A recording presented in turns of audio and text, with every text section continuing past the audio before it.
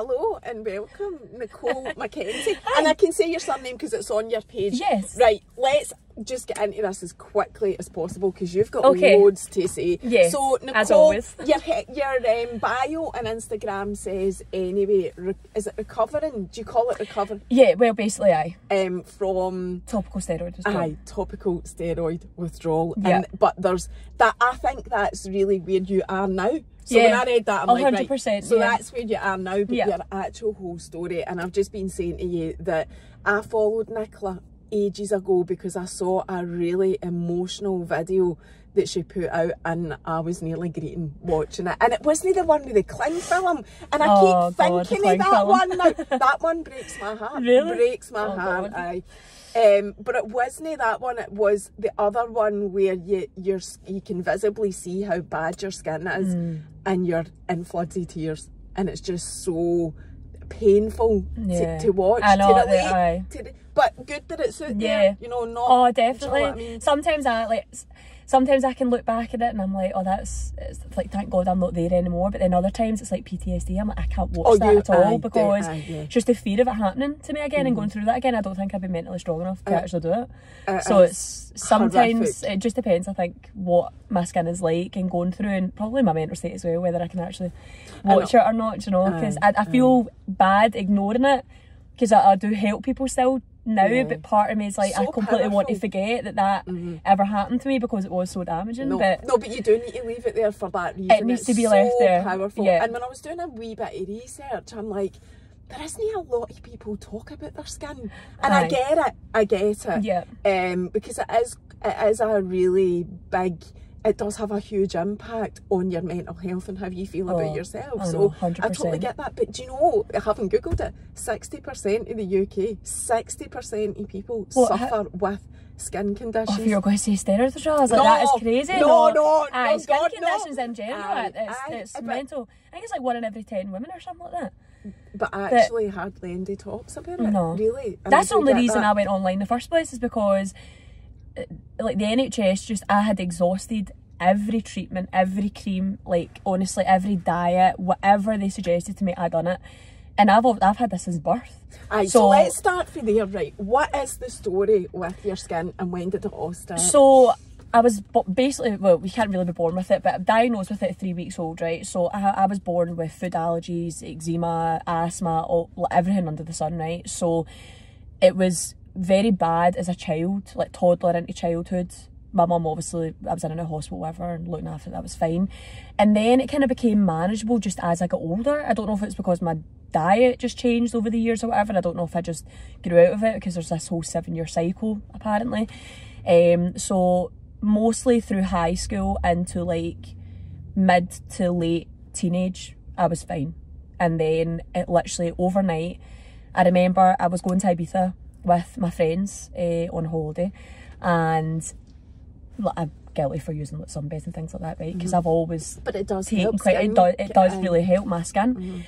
So I got 2 pigmentation marks on my shoulders, just 2 perfect white circles, and I was like, what the hell's going on? So I went to the doctors and I said, look, I'm going to Ibiza and I'm at it days.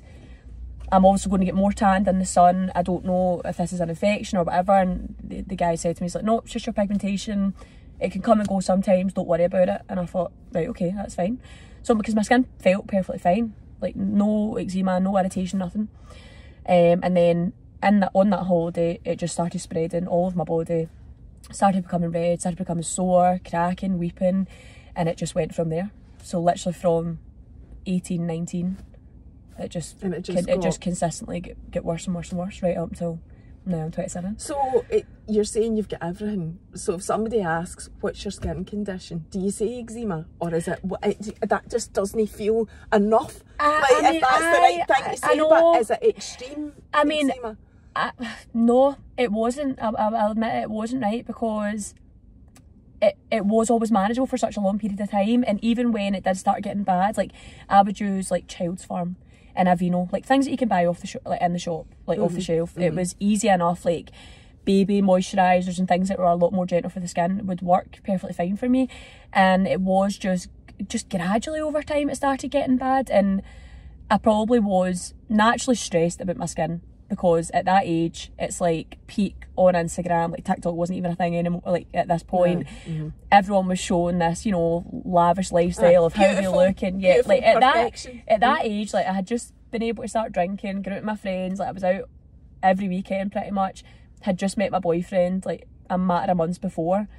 And yeah, I think it just maybe the stress of feeling and looking a certain way and not being able to hide it, because it is all over my skin, like it, you know, everyone does see it top to toe. Yeah, it just spread everywhere. I think I just get stressed out about it and just get naturally worse. I didn't really, I went back and forth to the doctors, but I was quite happy with what I was using because it was kind of helping, and it was just kind of coming and going. Like it would be worse on certain days and then it would go away for a wee while and then it would come back. So now when I think back, I do think there was like underlying stresses throughout my life that would maybe make it peak and drop and whatever. And that is known as well. That is known that stress that so some people say that stress can cause eczema. I don't believe that.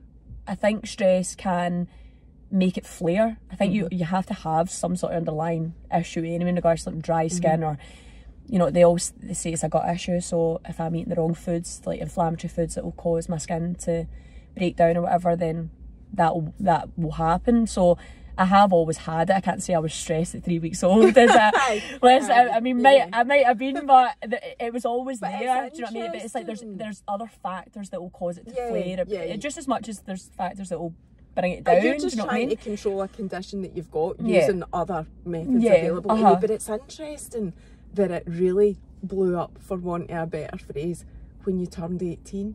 You know, when you're getting into adulthood. Literally, and you become aware of so much more and stressful things that and this is the annoying thing. It's like at that time, like in my personal life, I was so happy. Like as I said, I worked in Tesco in the bakery. I loved my job. Like absolutely loved my job. I loved everyone I worked with.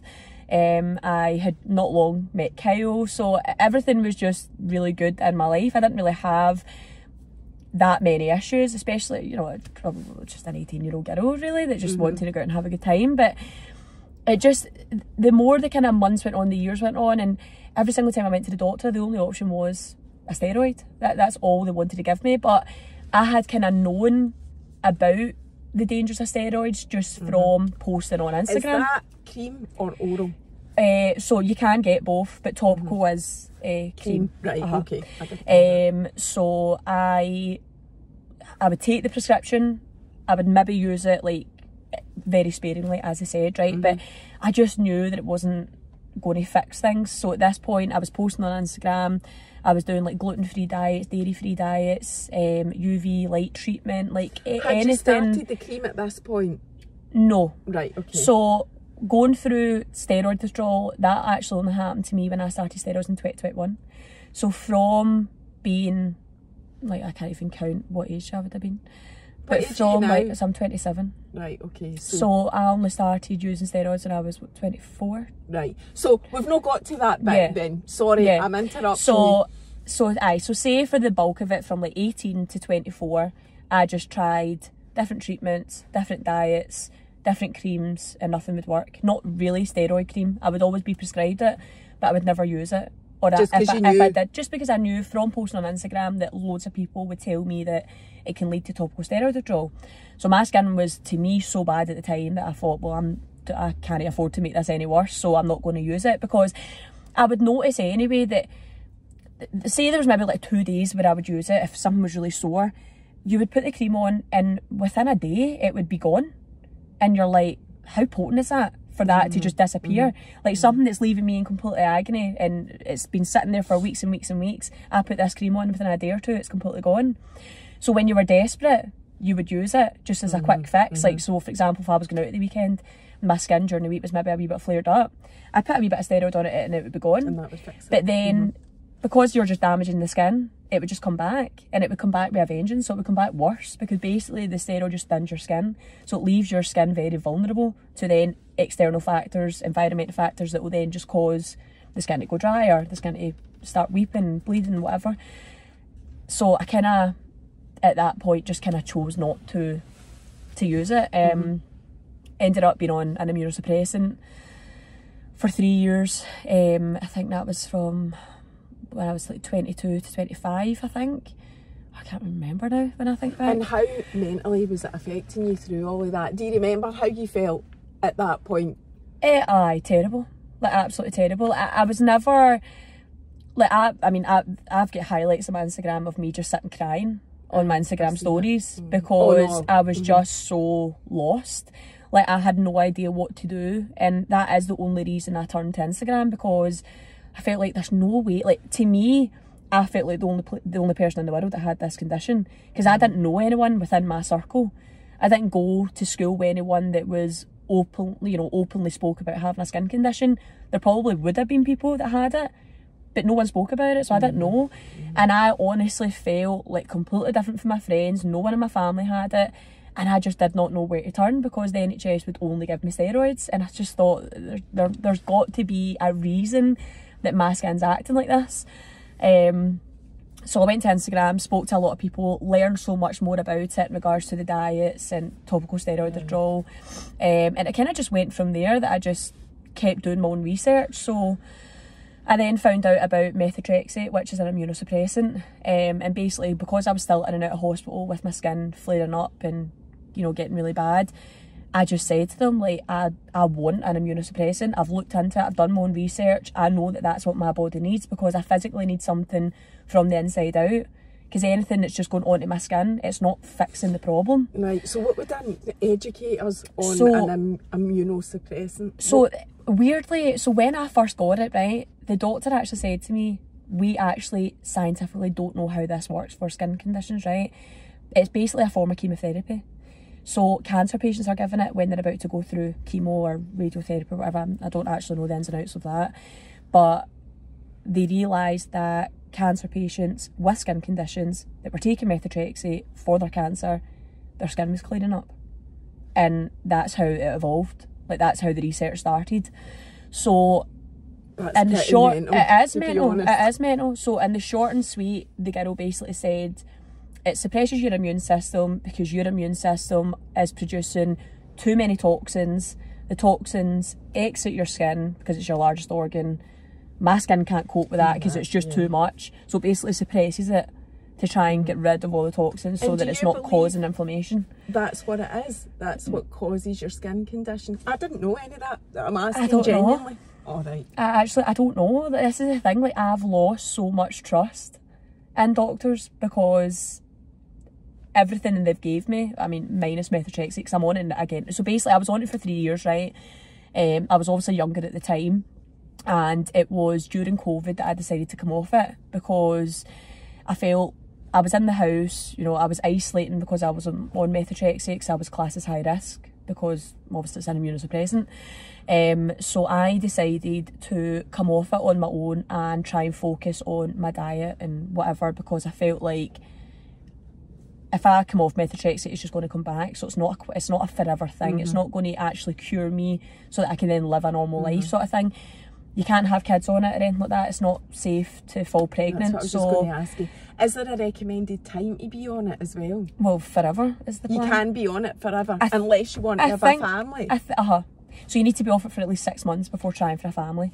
So at that point, obviously I was younger. Me and Kyle were not planning to have a family, but I didn't like that I had that control on my life. I think I didn't really like that I didn't have the freedom to just have a baby when I wanted to, sort of thing. But it wasn't even that. I think it was just, what is this doing inside my body that if I was to fall pregnant, it'd need to be aborted right away? I'm like, it's quite scary. I don't know. I genuinely don't know. They just said it's not safe. Like, they basically said to me, if you fall pregnant, you need to get rid of it immediately. And I'm like, right, okay, that's obviously terrifying. So I wouldn't get given it if I wasn't on contraceptive and all that. So I had to go through all those sort of tests and things like that. But I ended up, I chose to come off it, and in hindsight now, it's the worst thing I done, because within 6 months of coming off it, so that was like the start of 2021, and then within 6 months, so it kind of took me to maybe about June, July, my skin just started flaring up again. So I think it took 6 months to properly come out my system, and then my skin started flaring up, and that's when all the highlights of my Instagram and all that were filmed, and I was just at a loss. So I was like, I've stopped this medication, nothing else is working for me, no diets or anything. It's COVID, I can't get a dermatology appointment. I don't know what I should physically do. Like, I was genuinely stuck, and my skin was just getting worse and worse and worse. And there was a lot of things going on in my life at that point where you know, it was just too much to deal with, sort of thing. And then that's when I actually went on Instagram and I said, like, if there's anyone out there that has this condition, like, what do you think I should do? Should I go down the route of using steroids because that is what the NHS tell you? Or should I go back on an immunosuppressant sort of thing? And most people voted for the steroids. Did you put a vote up? Not an actual vote, not an actual poll, no, which I'm glad, but I just said, like, what, because I was crying in these videos. I was like, I remember filming it as if it was yesterday. I was like, I physically do not know what to do. Like, I am at a total loss, but I need to do something, because if I, like, my mental health, if it had continued the way it was, like, I don't know really what would have happened. Like, I just could not cope with it at all. So at that point, I decided to do a thing called the Dr. Aaron regime. Right, so it's a page on Facebook. It's a thing that so many people would message me and send me, like, please try it, I've done it, my kid's done it, it's been a total miracle. And I was like, right, okay, so it's basically a compound. It's a diluted steroid mixed with a moisturiser and an antibiotic cream, right? And I take it loads of people are doing this. Loads of people, like thousands and thousands of people, right, all over the world have done this regime, right, in America, Australia, everything, right? So I get added into this like Facebook page for Dr. Aaron, right, and it's a lot of eczema, psoriasis, dermatitis sufferers that have used it, and it's just all these success stories basically, right? So I'm reading through them, I'm speaking to people, like connecting with people, and just asking them, like, what is the ins and outs of this. So you basically, I think, I can't remember how, so I think I posted in the Facebook page telling people where I'm from, and they told me where the closest pharmacy was to me and the closest doctors of who does this regime, right? So it was in London, it was the closest to me, right? So it was a doctor in London that I had to phone, and the chemist was in London as well, obviously, so they done the prescription and all that. So I phoned this doctor, he set up a Zoom call. It was £200 for a 10-minute consultation, right? But I was desperate. Where were they based? And like, I know your local was classed as London, but where was the company actually based? Was it American? Or was it, are you going to tell me it's actually a big scam? See, well, basically, I personally think it's a scam, right? Because it's this South African doctor, right? He is Dr. Aaron, and he claims to heal all these medical conditions, right? Is he on TikTok? But no, he's an old guy. He's an old man. Like, he's literally an old man, right? So, but it's all these private doctors that believe in this regime, right? But they actually don't, right? Because you can go to the NHS, you can go to the doctor's surgery, especially in Scotland, and get a steroid for free over the counter. I paid £200 for a consultation, right? Showed him my skin. He was like, right, okay, let me examine your skin. Based on your skin, your severity, this will determine how much cream you have, how often you put it on, whatever, right? So, moisturiser, antibiotic, steroid, mixed together. I was told to put it on my body 4 times a day and 3 times a day in my face, right? But if you go to any doctor or any dermatologist right now and ask them how to use a steroid, they would tell you to use it sparingly and thinningly, right? So right away, being instructed to use it 4 times a day in my face, on my body, and 3 in my face was just absolutely ridiculous, right? I was also on it for 12 months. I used this cream every day, 4 times a day for 12 months. How much did that cost you? I was £65 every 2 weeks for a tub.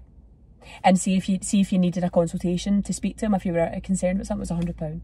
Have you added up how much you've spent on it? No. Is there anybody anywhere talking about this, saying? No, because see, if you mention anything in the Facebook page about steroid withdrawal, you get kicked out right away. Aye. So this was October 2021, right? That I signed up to this regime, and I thought, right, I'm going to get my life back. This is going to fix my skin. A lot of people, like, I didn't see anyone speaking negatively about it, because you get kicked out if you're spoken negatively about it. So I didn't see anything. I trusted it. I trusted all these people. It's definitely a regime.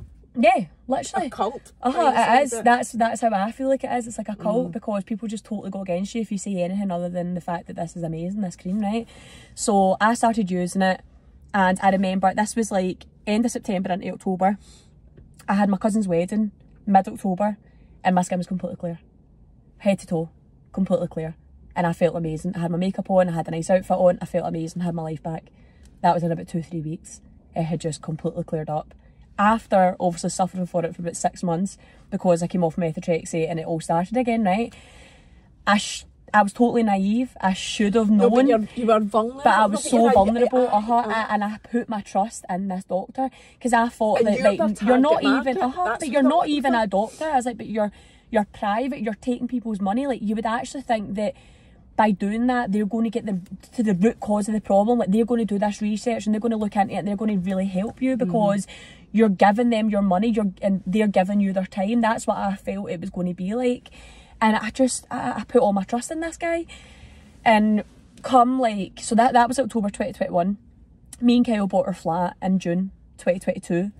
And we took 2 weeks off to paint it and all that. The whole thing needed done up.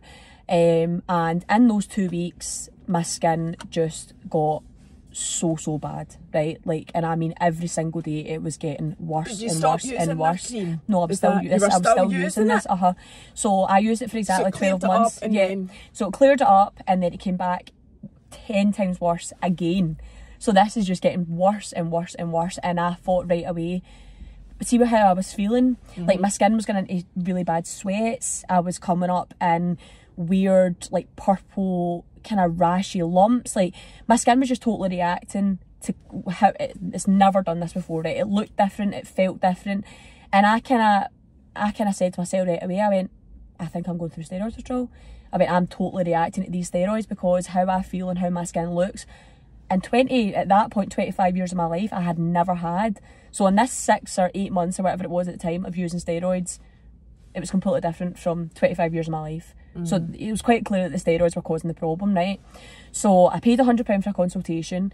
I said to the guy, I went, look, I think I'm going through steroid withdrawal. I'm terrified that these steroids have damaged my skin. I don't want to use it. And you're still using it. And I'm still using it, right? So you can get steroid withdrawal while still using the Yes, because that's what some people say is that it's when, so people say that steroid withdrawal occurs when you stop using steroids, right? So then they say, well, just use them again. But that's not how it works. So it can do that, but it also can happen whilst you're still using them, and it's just like adverse reaction. So that's what I was just going to say. Is it your body now rejecting it? Exactly. So if your body rejects it, you're going to suffer. Well, put it this way, right? If you have burnt skin and you put it in a fire, it's just going to keep burning. It's not going to get any better. That's literally what, like, the steroids had damaged my skin so much that then putting that on, it's just going to damage it more and more. So it literally went, like, my skin barrier was completely non-existent. Do you know what I mean? Like, I had, like, if you think of your skin being layers, all my layers were just stripped right back and my whole body was reacting. So obviously anything you put on your skin, it absorbs into your system. And that's why when you go through steroid withdrawal, you are genuinely so unwell from the inside out, because I lost over 2 stone in weight. I did not sleep for 6 months. I lost all my brows, I lost all my lashes, my hairline receded, I had severe shaking, and I think that's why I lost so much weight, because I was 9 stone 12 at my heaviest, and whilst I was going through steroid withdrawal, I went down to 7 stone 3. And which was tall. I'm 5'8", or 5'7", I think. So it was not weight that I could afford to lose, right? But I'll admit that even Kyle says, like, my diet didn't really change that much because I was so depressed in the actual time of going through steroid withdrawal that I just ate crap or whatever. So the June 2022 when I had this consultation, I know, and do you know what? It's so long that this just goes up and down, right? So I told the guy, I went, I'm going through steroid withdrawal. I went, I don't want to use this. I went, it's causing me serious damage. And he went, no. He went, I promise you, you're not going through steroid withdrawal. That is literally what he promised me. I was not going through this steroid withdrawal.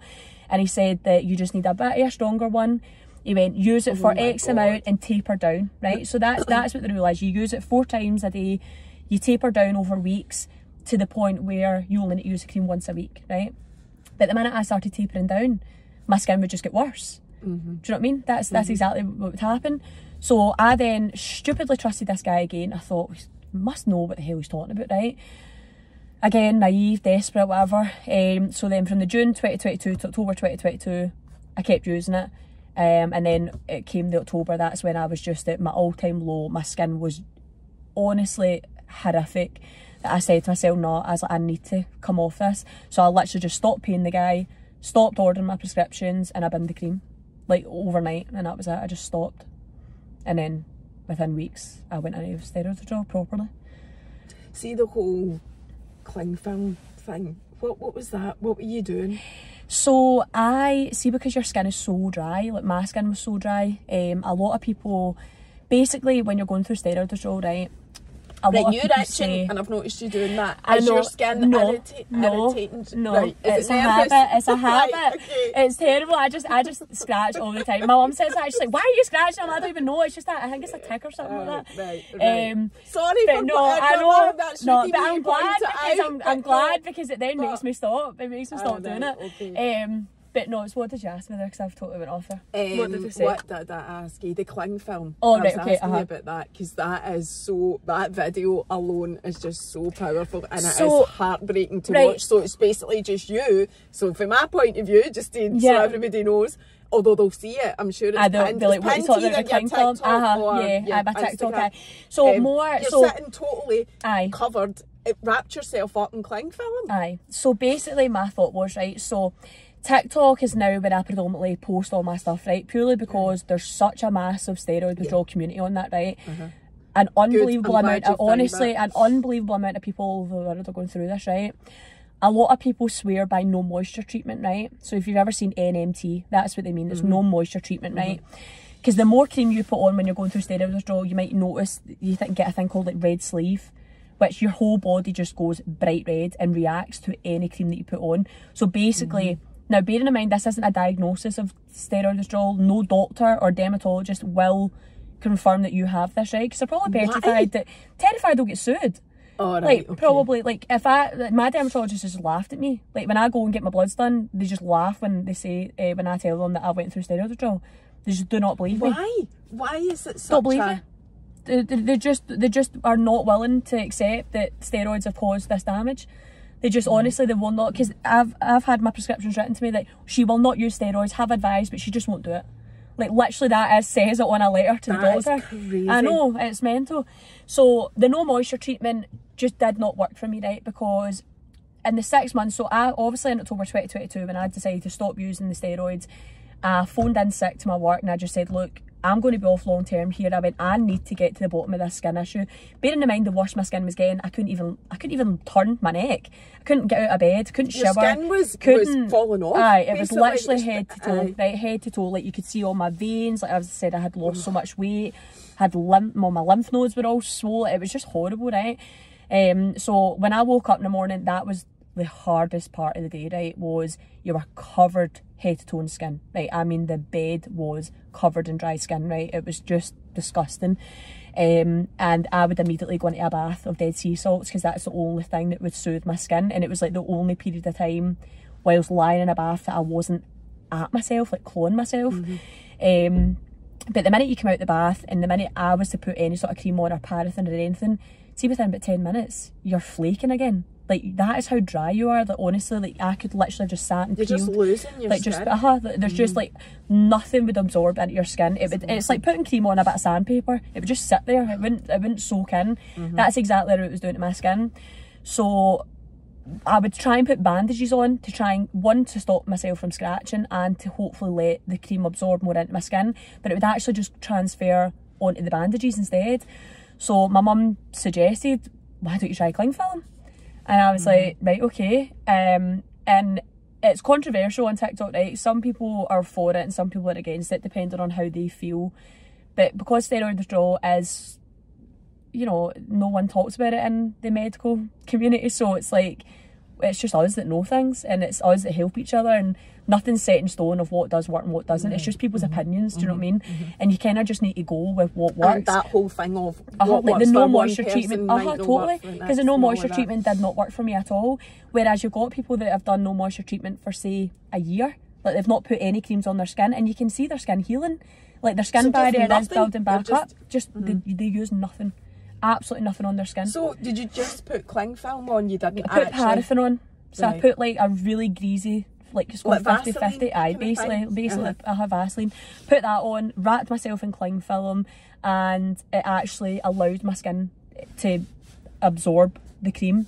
Because when I done that, I done that for about a month. It did work, yeah, 100% it worked. It allowed it to soak into my skin, because when I was taking the cling film off, maybe I done that like maybe 2 or 3 times a day. But I think what that video does, to see a grown woman sitting wrapped in cling film, you were in tears as well. I think it just shows how desperate that situation was. But at that point as well, I had to move back in with my mum. Like, I had to move out my flat. Like, Kyle, I was literally in bed all day, every day, like, didn't see the light of day or anything, right? Unless I was in the hospital, that's the only time I left the house, right? Did not leave the house. So the house was a riot because Kyle was looking after a puppy, working full time, playing football, looking after me, stressed about me. Like, as much as steroid withdrawal impacted my life massively, it had an equal effect on him. And I think... How did you survive that? I don't know. Yeah. See, looking back, I don't know. Because, well, it got to the point where my mum and dad said, like, look, you need to move home. Like, you can't look after yourself. Because the hospital did say to me, some GPs were good, some GPs were quite bad, right? So there was one particular GP that I met up in Cumbernauld, and she looked at me and went, why are you here? She went, why are you not in hospital? She went, you are a state. She went, you can barely walk. You can, do you know what I mean? I was just a mess, physically and mentally, right? And it's the only doctor that's actually acknowledged how bad it was there and then, right?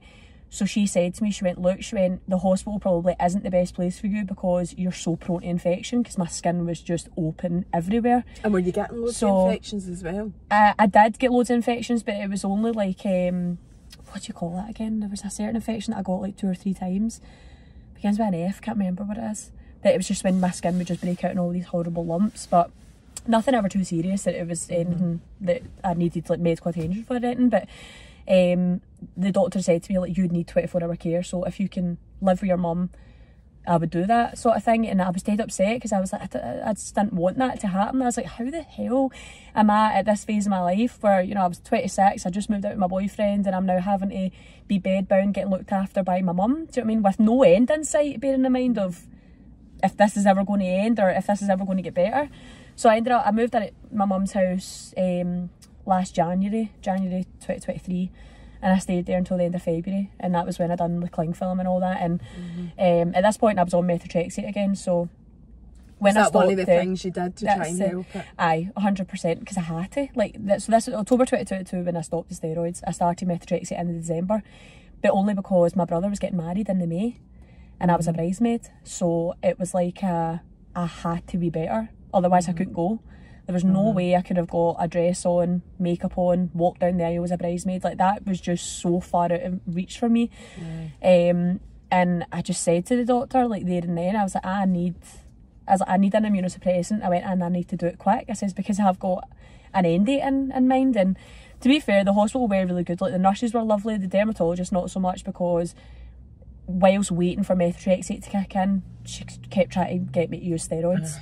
And I just said to her, look, and I was quite patronising at some points, right, because I was so fed up at this point, like, I was mentally exhausted, right, and I just said to her, I was like, I am living proof sitting right in front of you of the damage that steroids can do.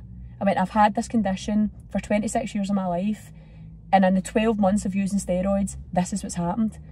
Like, I'm literally in front of you, but use me as research, look into it, like, be a medical marvel in your field and do something that, like, help these people, because it would be a total breakthrough, because no one else is doing it.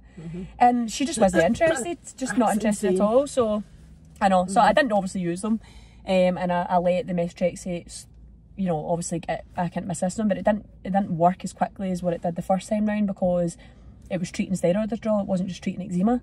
And my skin was just so damaged. So although I started that in December, even by February when I was in my mum's house, it was still, if not, my skin probably had got worse before it got better, sort of thing.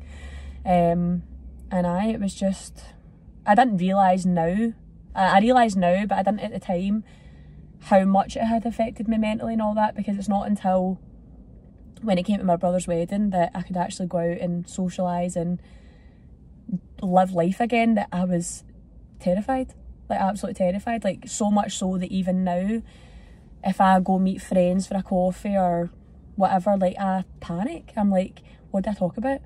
Like, because I'm not like, especially then, I had been trapped in 4 walls for 6 months, trapped in my own mind, and physically trapped because I couldn't move, right? And I just went through the same mind frame every day of, I can't do this anymore. That's all that went through my head all day, every day, was I can't do this. I cannot survive this. Like, my life is not worth living if this is what it's going to be like. I didn't think of anything else outside of that. So to go from one extreme to then being able to live my life again, and it was like a lockdown ending, but in my mind. And just going out and into public again, I was like, well, what do I talk about? Because I don't have any stories to tell. I mean, I've not been anywhere in 6 months. I've not done anything in 6 months. Do you know what I mean? And it's almost like steroid withdrawal. It's almost like you feel like you're trying to convince people of your illness, because it's not registered as a condition in the NHS. Do you know what I mean? Like, no one knows about it unless you've been through it. So I think that's why the community on TikTok are so loud about it now, because there's far too many people in the world that are now going through it that they can't actually be ignored, which is terrifying, but it's good as well, because there's now people like you that know about it, which would never have known about it before, and it sets up things like this. Do you know what I mean? It's mad. It's mad, the whole thing, but it's making me think of women's hormones, because obviously I've been banging on about that, and you know, the lack of what's the word, investment, and it's very similar, like, you know. And I'm actually wondering if there's a hormone issue there as well, because, you know, you're 18 and whatever, and it just lots of, I'm horrified at the way you've been. I just can't believe that's what happens when you've got a skin condition. I know. Like, but at the same time, I'm not, because I'm thinking this is like women that have got hormone issues. You can't get. It's just another thing that we're having to deal with. I know skin conditions aren't like, no, but you know, it just shows specific you, to like, women. But you know, when something's actually mentally killing you, you can't get any help. You can't get any support. You're having to self-advocate. You're having to do all your own research, which means you're ending up going to cowboys. That's the only way I can put it. Exactly. But I mean, it frightens me that this group, the things that get pulled down on social media versus the things that don't. I am horrified. I know, you wonder, don't you? That this group's allowed to exist. How's it not been reported? I don't know. I have no idea. And see, the sad thing about it is like there's like 6-month-old babies on that are using this, and honestly, like, steroids are just so potent. I would never in a million years. Like, I class myself quite lucky that, like, I am like a guinea pig, I feel, right? Like, I don't shy away for trying anything, right? I didn't want to use steroids, but see anything else in general, I'll try it. See if it doesn't work for me, it doesn't work for me. See if it makes me flare up, I'll go over it, sort of thing. So I've always been quite open on TikTok of just trying new things and seeing what's kind of happening and all that. But even just, like, my skin couldn't bear it. So a 6-month-old child that's going to just keep getting damaged, to then they're not going to actually even get to live a normal skin life, because it's going to always be damaged for the get-go. Do you know what I mean? And I just don't get how, like, fair enough, I done it, do you know what I mean? I signed up to it and I paid for it and whatever, but he's literally just giving you something that you can get for free off the doctor, and he's making £65 every 2 weeks off people. How is that so stupid? How did I know? They're on vulnerable people like you. They're making it look like they do something special, because they know how desperate you are, and that baby's mum and those babies' mums are exactly the same as well, because you have a baby, and they won't know anything. They won't know anything about steroid withdrawal, which is terrifying as well, because, like, as I said, I feel like I'm lucky that if I don't believe eczema is a genetic thing, right? I generally believe it is a gut issue. I think that there's foods that I'm eating that my body cannot break down. It causes toxins to come out my skin, and it causes inflammation. That's how I believe. But I don't know. I don't know. Like, so I did do a gluten-free diet. I did do a dairy-free diet for like 6 months at a time, or maybe 3 months at a time, whatever. And my skin would maybe be a bit better some days, but it maybe wasn't long enough to have a full extent of actually healing and getting a lot better having taken those foods out of my diet. But there is certain foods that I notice that I'll eat and right away I'll be quite itchy, like what, and things. So, like, interest? Tomato based stuff, for whatever reason. So I love like bolognese, chili, all that sort of thing. Pizza, I love all that. Selenium, is that tomatoes? Is that it? I've no idea. Oh, right. I genuinely don't know. I don't know the actual thing that would be in it, but dairy as well. Like and gluten. Like I eat a lot of bread. I eat a lot of bread. I eat a lot of pastries. I love pancakes. I love croissants. I love anything. Pardon me, that bloody coffee's coming back to me. I just love anything gluten. Love eating dairy, and I do. I've got a very beige. That's the thing. I've got a very beige diet, so I don't eat a lot of veg or fruit or anything. Do you not even try to help your skin? No. Which is so bad, right? It is so bad because people are like, well, if you're that sore, like, how do you know it? But obviously, what I'm treating now is and this is what I'm trying to say, is it's steroid withdrawal, right? I've damaged my skin for steroids. So see people commenting on my TikTok saying, drink more water, try and eat this, try and eat that. I'm like, that might work for eczema. I went, but I don't have eczema anymore. I went, my skin is just, that's the only way I can explain it, is as a burn victim. That's what the hospital were treating me for when I was in. That's what it looks like. When I first saw your videos, I thought something terrible had happened in terms of a burn. People are like, what the hell's happened to you? Like, people thought, like, I've asked if I've been in a fire before. So someone else asked me something else, and I was like, what are you talking about? Like, they thought I was in like a car crash that's caused like But I don't know, it's just mad. Well, I don't even know if you appreciate I don't think I do. They are when you see them, because honestly, I had those thoughts as well. Like, what has happened to this lassie? But see now, like, see when I look back at my TikTok, like, I feel like I'm happy that I shared it, but I'm actually annoyed at myself that I didn't share more, because I remember that looking back, there was so much more, and I wish I had filmed what it was like every single day, because no one would believe it at all. And that's why when it comes to talking to friends and family now about how much Kyle suffered as much as me, you honestly wouldn't believe. Like, it was horrendous for him. Like one, looking at someone you love in complete agony and not having the support. Do you know what I mean? Like, I didn't have a doctor to turn to. I didn't have, like, put it this way, right? If you're diagnosed with, I don't know, a cancer or diabetes or something, there's a plan in place. You hope that there's a route that you hopefully can go down and get some sort of help. With steroid withdrawal, you're completely helpless. You go to the doctor, you tell them what's wrong with you, and they just say no. And you're left. You're left on your own. There's nothing they'll do to help you, apart from give you steroids. There's nothing they'll say. There's generally nothing. So being in that state with poor mental health and having no hope for the future of what your skin is going to be like was just far too much for me to handle.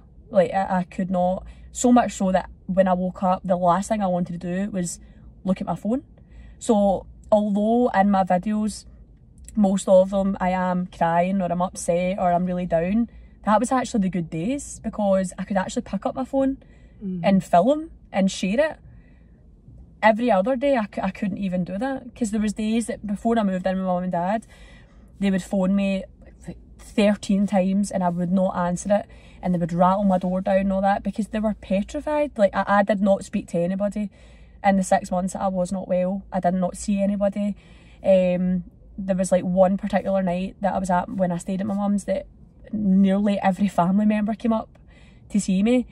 Like, my grandparents were there, my cousins were there, my auntie was there, and it was the first time in that period of my life of being really not well that I had actually spent any time with other people. And it was almost like a slight lift of, like, because my life wasn't going on. I was looking outside the window and watching people go by and living their life, and I was in a standstill for 6 months, and I felt that way every single day.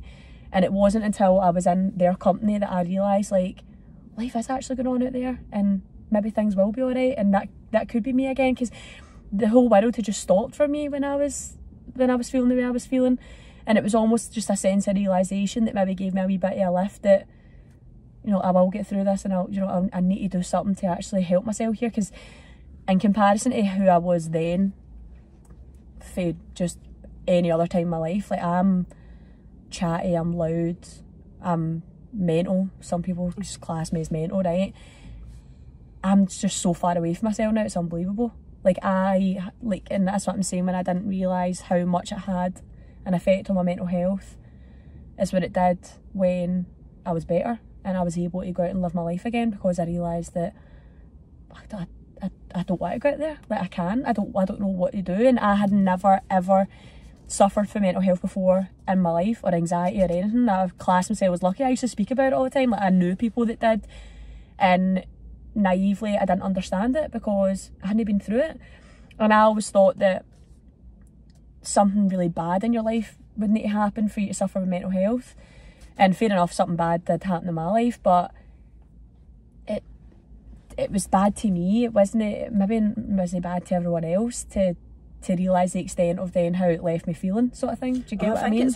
I do get it, because anybody that's had even bad skin, I mean, I've had acne when I was a teenager, and I think how badly that affected me. Something so trivial. Yeah. You know, now I can say so many people go through as well. Yeah, but loads of people, I say it's trivial, but it's no, because if you've got it, it has a massive, it did with me anyway, and most people that I know that talk about it, has a massive impact on your mental health. So for you to be like, I don't think it's I can't believe you're still able to sit here and talk. I mean, I think you're absolutely amazing, and I truly mean that. Like, the strength that you must have had to pull through that, to find it within yourself, because that's what you've done. You've just sat there and told me that you just thought, I've got to do something about this, I've got to get myself out there. There's not a lot of people can do that. I know. See, I'm grateful that my brother's wedding was when it was, because that was very much something ahead of me that I could look forward to and hold on to. But there was so many days that I would cry thinking, I'm not going to get to see my brother get married. Like, I'm not going to be there. There's no way. Like, because honestly, when I say, like, I could not open my mouth to brush my teeth.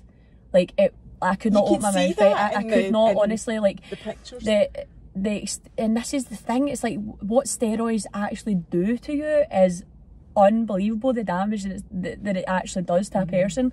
So how the NHS have not caught on to that, or maybe they have caught on to it and they're just choosing to ignore it, I don't know, right? But when it came to my brother's wedding, I was glad now in hindsight, looking back, because it did give me something to hold on to, and it did put a lot of pressure on me, and I think that's probably why my mental health was maybe even worse than what it could have been, because I panicked every day. I was like, I'm not getting any better here. And don't get me wrong, methotrexate ended up, it hit me quite hard, it hit me quite quickly, and once it was really in my system, like the end of March and April, that's when my skin started really clearing. So you've been on this recovery for a year? Just over a year now, right. Just over a year. And that has been the beginning of the end of that horrendous period. Oh yeah. And you'll continue now on that unless you decide to start a family. Yeah. And and that's the terrifying thing. It's that selfishly, I could not put myself through that again, and I know for a fact if I come off methotrexate, my skin might go back to the way it was. It probably will. I'm hoping that my skin will heal itself underneath methotrexate over years. Do you know what I mean? So I'm hoping that underneath the methotrexate, my skin can start building itself up again, my barrier gets stronger, and it's maybe just not as damaged. But obviously the first time I came off methotrexate, I was on it for 3 years, and within 6 months my skin went back to the way it was. So now that my skin's worse this time, I'm like, what's going to happen when I come off it this time around? So annoyingly, the thought of coming off it is terrifying, but ultimately me and Kyle would love to have a family. So it's then the pressure on myself of, when do I do it? How do I do it? How will I feel doing it?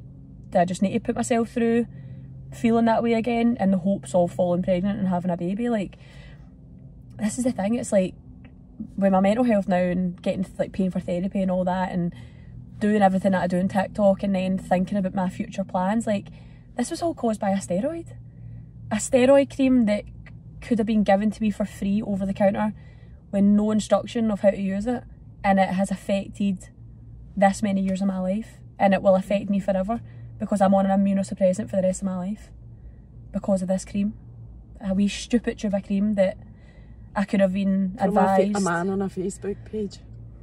that's getting well, away a doctor that's Mm-hmm. living it up in London, probably making a fortune. Do you know what I mean? Like, he made, I don't even know, I don't even want to calculate how much he made off me in a 12-month period, but it's just mad. But it's genuinely like, I'm obviously not glad it's happened to me, right? I'm absolutely gutted it's happened to me, because it's changed my appearance in regards to, like, my skin is a lot more wrinkled than what it should be, and my hair, like, just recently going into the hairdressers, my hairdresser's been like, oh God, I can see hair growth again, and just like, it's just sad that happened to me. And like, without drawing my brows in, I've still got bald patches everywhere, and thankfully my lashes have only just started growing back and things like that. But it's part of it's, I'm glad how it changed me, because it shaped who you are as a human. Aye, 100%. Sadly, yeah, it totally has. It is so depressing and horrifying. Yeah. What you had to go through Yeah. to come out with that. Yeah. You know, it's changed you as a human. Oh, great! You Yeah. were a wonderful human Yeah. anyway. Ugh. But I mean, I know you've got to try Yeah. and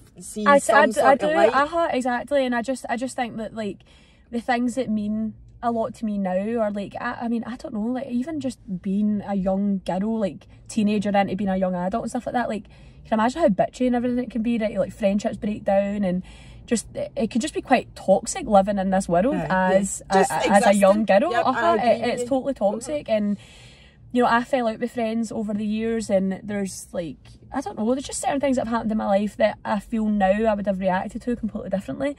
And I think it's just gave me total insight of what actually matters in your life, because when I was so low, do you know what I mean, like, as much as I was so damaged physically from the steroids, it was the mental health that was going to kill me.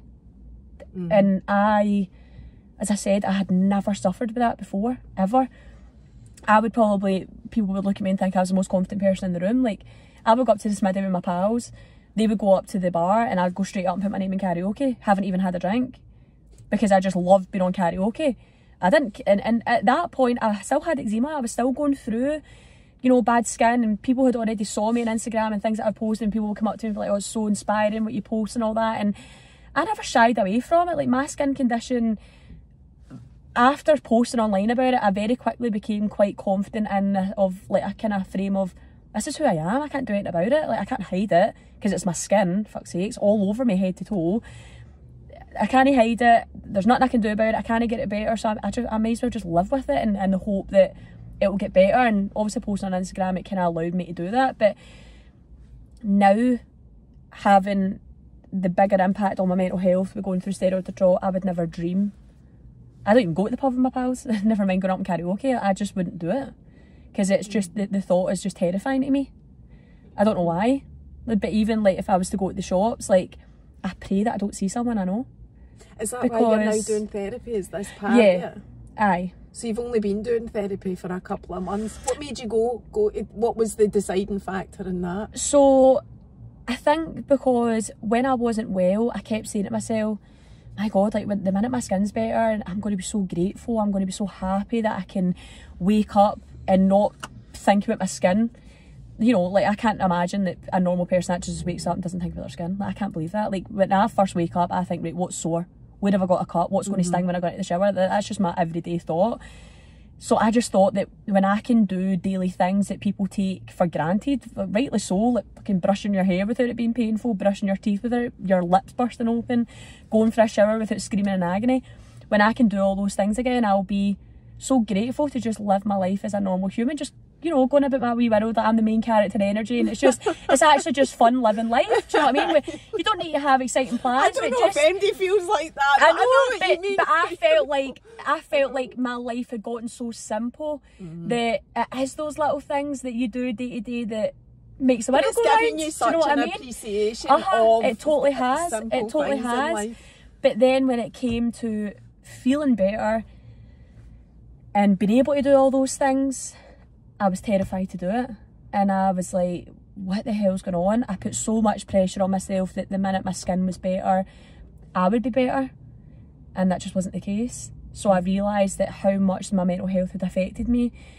And I tried to, you know, deal with it on my own. But I think a lot of things that have happened in my life on top of steroid withdrawal has ultimately changed me as a person. And it has been pretty much since like COVID that, you know, stuff has just happened to me, like between like my friendships, family issues, things with my boyfriend, my skin, all these things, like stress with jobs because of my skin. Like just so much happened to me in such a small period of time that I was just constantly getting knocked back without being able to pick myself up again. And it was just, there was only so much I could take. And I think now that I'm in a place of recovery and like physical health, mental health, this was like the time where I realised like I need to do something about this, otherwise it's going to eat me alive. And it was just getting back to normal stuff. You realised that you weren't able to do it, so you're now getting therapy. Like, like, so you're now paying for therapy, so that's another additional cost onto the cost of the whole, the cost of this happening. Or like the financial impact that eczema alone, and not even steroid withdrawal, but eczema alone has had on me. Like I'm talking maxed out credit cards and all that, solely on treatments, like therapy, like skincare. Like you think like the skincare I use even now, I'm probably about £150 a month. I was going to ask you that. There's a couple of things I want to ask you. I wanted to make sure we asked about the therapy as well, and you've explained that like it's had that much an impact on you that just normal life you need therapy on now. You're just going back to normal life. But what do you use on your skin? Because I know there'll be loads of people wanting to know that. Because your skin does look amazing. You're wearing makeup. Like I can't see your whole body. My skin is, like, it is, like, you'll notice, right? So you'll notice that I do have a lot, I mean, you probably not be able to see it on, like, I've got a lot of scarring, right? You can see, I've got a lot of scars, right? Let's see. Oh, so you have. Do you know what I mean? Like, I've got and you can everywhere. See your skin is a wee bit dry. And, like, I've got, like, you know, like, I've got loads of scars, right? Loads and loads of scars, right? Loads of cuts and stuff like that still. But I use, very recently, like, so as I said, I'm a total guinea pig. I don't shy away from skincare and all that. Like, I'll use, because before eczema controlled my life as much as it did, I would love to sit down over a weekend and do my, like, I would spend hours doing my makeup after watching YouTube videos and all that, like Jamie Genevieve and all that. Like, I totally loved all that. I've always been a very girly girl. Quite tomboyish, but again, like, because I love the football. I go to football every weekend with my dad and whatever, and that's just the kind of life that I just love that, right? Kyle always says that, he's like, that's why I liked you when I first met you, because you were a girly girl, but you can have a laugh with you, and I was alright, cheers. So I was like you just, that's just how we kind of gelled. But it's just, I kind of go through the phases, so depending on what my skin feels like will depend on what I use, right? But right now, like, this is only very recently, like the last month or something, I've been using the Hada Labo products, the Japanese brand. Have you ever heard of it? I think I might have seen it on TikTok. It rings a bell. Weirdly, they actually just had an event in the Corinthian in Glasgow the other. Maybe it was that. It might be, because see, when I seen it, I thought, I wish I had went to that. It's like all the influencers there and all that, and I was, but do you know, it's actually amazing skincare. Like, it is amazing. Is it expensive? So yes. So like the hyaluronic acid lotion alone is like, I'm sure it's like £27 or something like that. I don't know. But did you put it on your face or just your face? Yeah, so my full face routine, like morning and night, is recently it's been Hada Labo products. I also use some Caudalie products, which I'm sure you know are expensive. Like, very expensive. No, I don't. See, I don't know a lot about skincare because I'm quite a basic person now when it comes to that. Right, okay, so I use, so Hada Labo, Caudalie, and Sculpted by Amy. Right, that's the three brands that I swear by for everyday use, for just how I feel every day, if I can do my makeup and all that, whatever. Pardon me, this coffee's killing my chest. I will use Balmain's or Fat Cow skincare if my skin is really dry, flaring up, because they're more like greasy ointment sort of thing. So that's literally just what I've been using. But when, see for example today when I got out the shower, like my skin, like you can feel my skin, like my skin is not like, no, I it's did not feel smooth, it when but you it's were it's not dry, right? So, but I mean, to me that's really good skin. Like, obviously to other people it might be quite dry, right? But I'm more than happy with that. So I just tend to leave it, because sometimes if I was to then put cream on my skin, it would just get really itchy because it still wouldn't absorb and things like that. So if I can get away with just not putting anything on, I won't. but I'll always do my skincare on my face, so I just like cleanse, tone, moisturise, whatever. And what do you use? Cleanse, tones, so tone, moisturise? all had a labo, right, so so I use had a labo cleanser. I then use their hyaluronic acid. I use the Caudalie serum, and then I use the Sculpted by Amy cream, and just it has like and that's all fine. That's been good for you. Yeah. Right. So the Sculpted by Amy, that's an Irish brand, and I don't quote me on this, but I'm sure she grew up with eczema and really struggled to find makeup and skincare that worked for her. And it was actually someone that recommended it to me when I was posting on Instagram a few years ago about my skin. And I now use, like, most of my makeup's all Sculpted by Amy. So that's the makeup. That was my next question. So that's the foundation and everything, because your makeup's beautiful. Yeah, oh thank you. Thank you. But that brand alone is amazing. She does skincare, makeup, fake tan. Fake tan's not something I've ever used. I've never delved into fake tan because I just knew if they'd been young it just wouldn't work for me, and I think that's probably why I did start using sunbeds and things like that. But do you still use a sunbed to make your skin? No. Yeah, but only recently, because obviously before I wouldn't have been able to handle the heat and things like that. It would have just killed my skin. But sunbeds have always been really helpful for me, to be fair. And I'm quite lucky that in my childhood, like I would go on holiday every summer, and sometimes October week and all that as well. Like me and Anthony, my brother, were very fortunate as children. We always got on holiday and things like that, and because of that, I always had a kind of base tan. So I've always took a tan really well in the sun, despite my skin condition, which is quite weird. But when I would go on holiday, I'd be like a completely different person. Like everyone used to call me a pint of Guinness, because my skin would go really brown, my hair would go really white, right? So it was just the sun and the salt water would just do so many good things for my skin, that my skin would just always clear up and always be really good.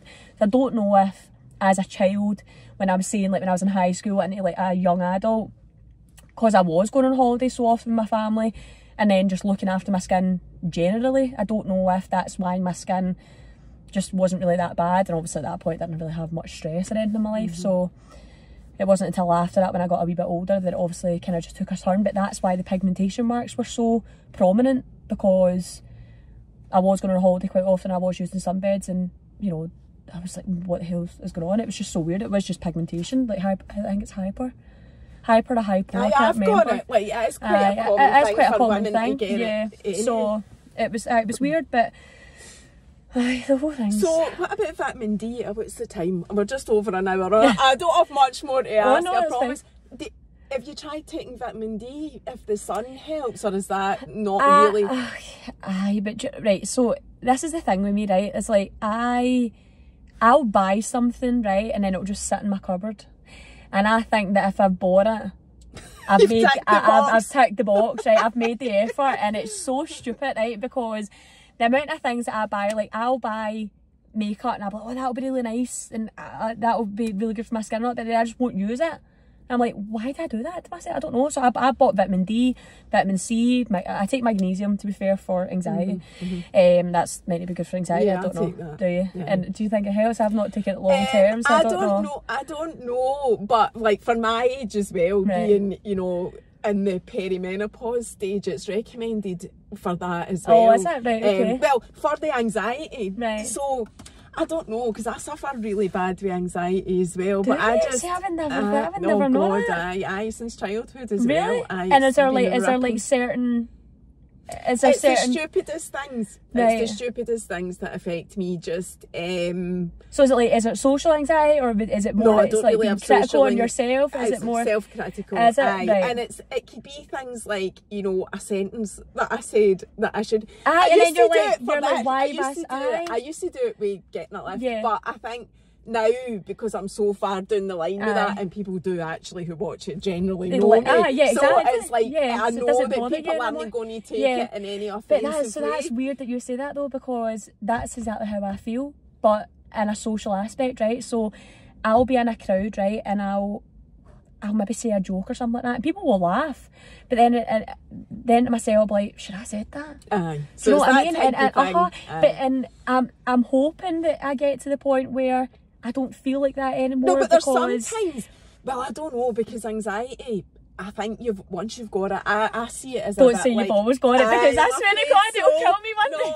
No, but I do think, but you learn to manage Yeah. it. You're going to therapy, so you're getting all those tools and techniques to help you manage it. I tell you, everyone can benefit from therapy. The more experience, I agree with that, the more experience, life experience and everything that you gather, the more you learn how to manage it. You will still get it. I mean, I'm not going to lie to you, I'll get up some mornings and go, Jesus, I am ripping with anxiety, and I don't even know why. You wonder how though? Like, don't know why. Like, but I think my body, well, I actually think, because I've had it since childhood, and morning has, like, I would get it really bad in the mornings. That was my worst time, because and was that like even going to school and all that? Were you like that?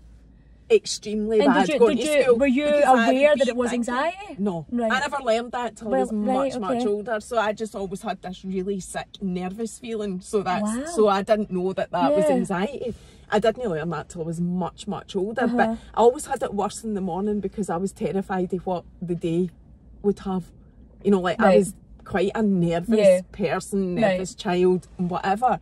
So I think because my body is so used to waking up with anxiety, that there are still days where I wake up like that, just almost in a panic, like, you know, and having to calm myself down, because there is actually nothing but wrong. It's good that you've been able to recognise that though and deal with it, and as in, like, this is just a feeling I have inside me, whereas I think anxiety, but I think it terrifies me so much now, because that was not me as a person, and it's made me aware of how much it's changed me.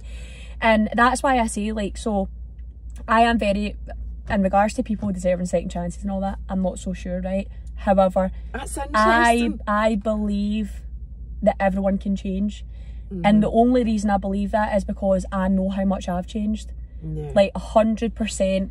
Anyone that knew me before steroid withdrawal does not know me now.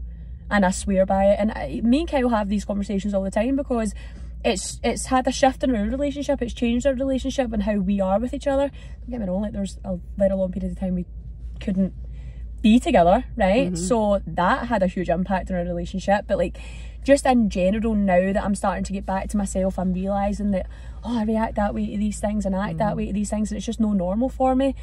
So now I'm like, I kind of get that, I don't know, just people in general, life experiences definitely impact on who you are as a human. And it makes you think, like, was it all meant to happen? Like, is it meant to tell? Is it meant to put you down a certain? Because now, like, I would say I'm quite selfless now. I think before I was probably quite selfish in maybe how I acted and how I treated people, but that wasn't because. It wasn't because of how I felt about them, it was because of how I felt about myself. Do you know what I mean? Because I've always that's a very important thing to say. That applies to everybody. Whatever issues, even if somebody is putting something onto you, everything that you put out is all about what's going on inside you. Doesn't matter who you are and what you're doing. It is all about how, you know, and if you've got healing to do and whatever, and you're, you know, putting out anger, that's because you've got something inside. I mean, we all get angry and whatever, but do you know what I mean? If you're walking about day to day, there's something.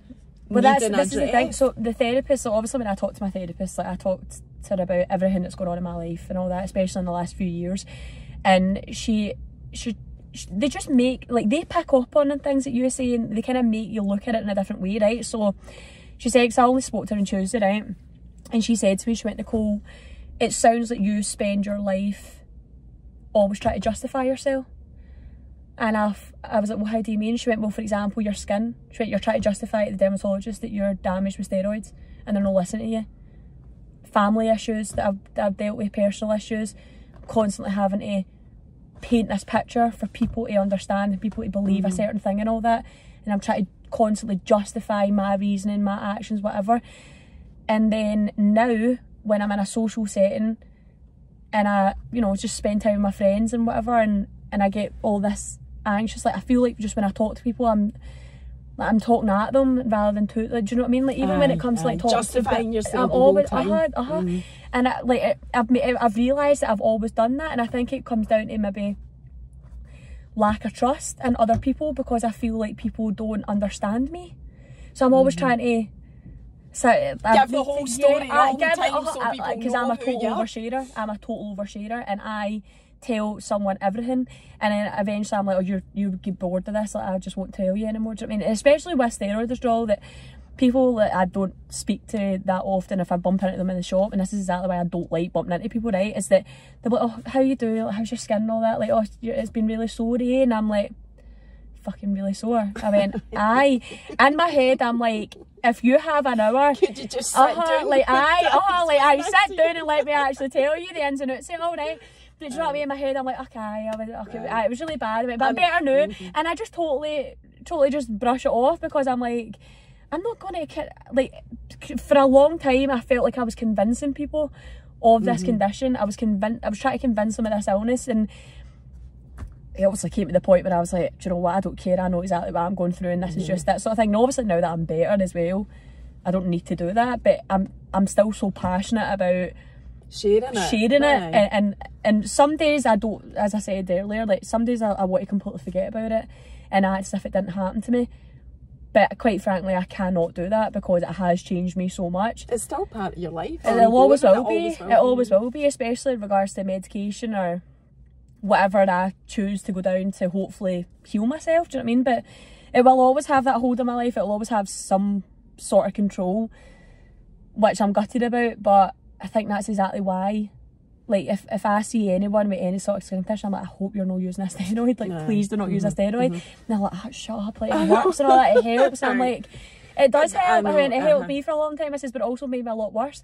There could be people out there that use them and never get any issues, but how? So long as you're spreading your message, I think that's enough comfort and satisfaction for you to know that you are doing the right thing, and that's what you need to be concerned with. What are we I would say now, so. right?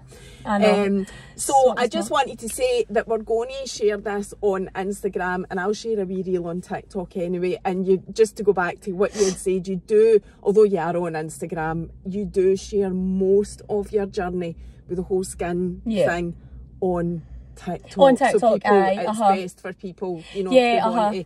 And I assume you're sharing when you're using products and the products that you've talked about, and if you use anything different, you'll share all of that. I basically just share just everyday life, really, with having steroid withdrawal. So obviously although I'm not suffering with it now, people just say you're in recovery of it. So I'm still in it, and if I was to stop my medication, exactly. So yeah, it just is what it is. But TikTok's mainly where I went on. It's because the community seemed to be on there, and obviously TikTok, you kind of, Instagram's only people you follow and follow you, whereas TikTok, there's opportunity to reach out people from all over the world. Do you know what I mean? And that's, my algorithm is like just constant TSW. That's all it is now, and it's from people everywhere, all walks of life. So that's kind of mainly where the following is built up for just targeting steroid withdrawal. I mean, that's obviously people mainly follow me for that reason, because that's where I post about it. So if you ever want to know anything, that is what it is. Yeah, and you've got a big community of people in the same boat there, so it is really helpful to